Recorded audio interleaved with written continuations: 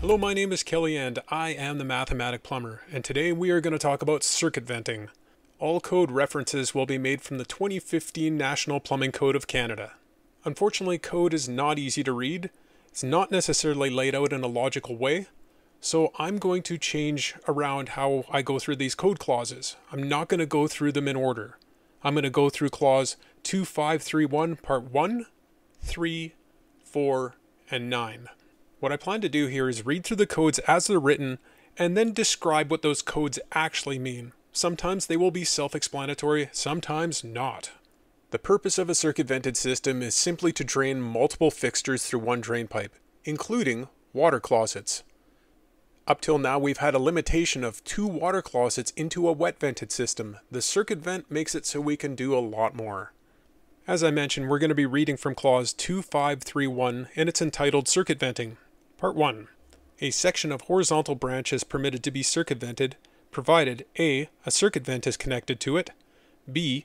All fixtures served by the circuitvent are located in the same story, and C. No solar-way stack is connected to it upstream of a circuitvented fixture. Here is a picture of a circuitvented system. Part A said we needed a circuitvent connected to it. Well, that's this vent pipe coming off the very end here. That is just a pipe that goes all the way to atmosphere through the roof of the building somewhere. Part B suggests that all the fixtures that connect to the circuitvent are connecting to it on the same story, meaning you can't have some fixture upstairs draining down into it. That also speaks to part C. A solar-way stack is a drain pipe that passes through a full story or drains through a full story.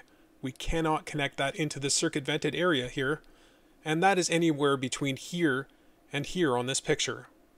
Part 3. Except as provided in sentences 4 and 5, a relief vent shall be connected to the branch that forms part of the circuitvented system, downstream of the connection of the most downstream circuitvented fixture. So this is an extremely roundabout way of saying you need a relief vent, and it needs to be on the lowest end of the circuitvented system. The purpose of a relief vent is to relieve positive pressures. We can see it drawn in the picture here, and notice how it is vented off to atmosphere, just like every other plumbing vent. Now part 3 did say, except as provided in sentences 4 and 5. Part 5 is going to be covered in a later video, but part 4, let's go through that. Part 4 says, a solar waste pipe having a hydraulic load not greater than 6 fixture units is permitted to act as a relief vent for a branch that is circuitvented. What this is telling me is I can have any drain pipe acting as this relief vent, given there is no more than 6 fixture units draining through it. In this example, we have a bathroom group, which equals 6 fixture units, draining through this solar waste stack. This solar waste stack is acting as a relief vent. Part 9. A circuitvented branch, including the fixture drain downstream of the circuitvent connection, shall be sized in accordance with Article 2410(7), except that it shall be not less than 2 inches, where traps less than 2 inches in size are circuitvented, or B. 3 inches, where traps 2 inches in size or larger are circuitvented. Let's unpack this.